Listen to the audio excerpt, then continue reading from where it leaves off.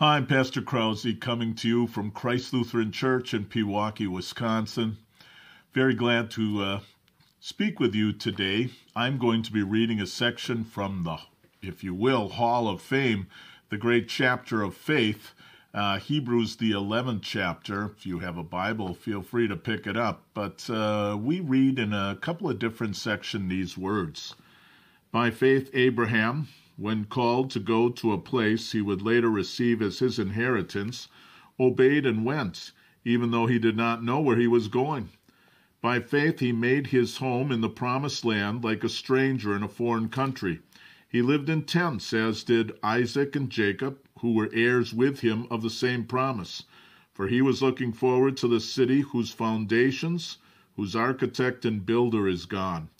And by faith, even Sarah, who was past childbearing age, was enabled to bear children because she considered him faithful who had made the promise.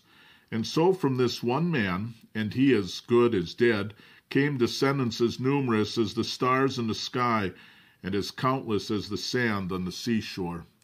By faith, Abraham, when God tested him, offered Isaac as a sacrifice. He who had embraced the promises was about to sacrifice his one and only son, even though God had said to him, "It is through Isaac that your offspring will be reckoned." Abraham reasoned that God could even raise the dead, and so, in a manner of speaking, he did receive Isaac back from death. This is the word of our God. Well, this is an incredible chapter.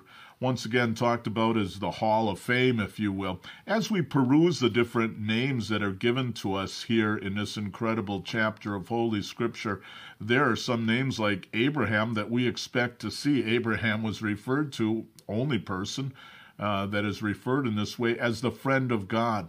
We see the faith of Abraham. And then there's some lesser-known figures. There's some surprises on the list as we go through this chapter of Holy Scripture.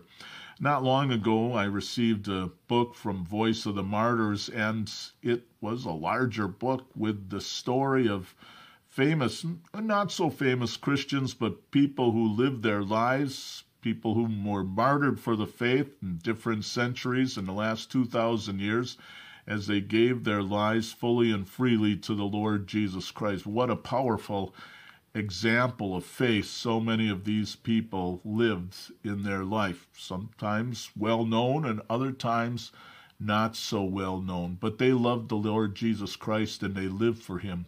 I think, one of the incredible things about Abraham is that story.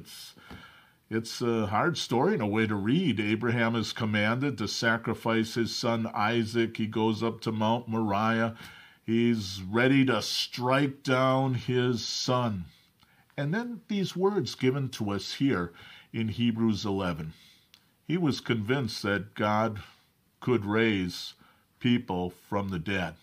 He was convinced that his son Isaac, the long-promised son, God had made that promise that you're going to have a son, and now he's at a very old age. You're going to have a son, and through that son, there are going to be descendants, like we are told here, sands on the ocean floor. They're going to come through that son, and now he's told to take that son and sacrifice him. But his faith is so great that he's willing to make that sacrifice, knowing that God can even raise Isaac from the dead. Well, of course, God stops him, and he doesn't complete that sacrifice which he was commanded to make. And we think of the sacrifice of God's Son, Jesus Christ. God did not stop that sacrifice. Jesus Christ died for us there on the cross, and he is the one who invites us now to follow him in any and every situation of life. Some will be more known because of the sacrifices they make for the Lord as they follow him. Others will be less known. But let us be people who follow our Lord in faith. I'm going to pray now a Lenten hymn, and it's hymn 402. We hear these words. We pray. My faith looks up to thee, thou Lamb of Calvary, Savior divine. Now hear me while I pray. Take all my guilt away. Oh, let me from this day be wholly lying. May the Lord bless you and uplift you today.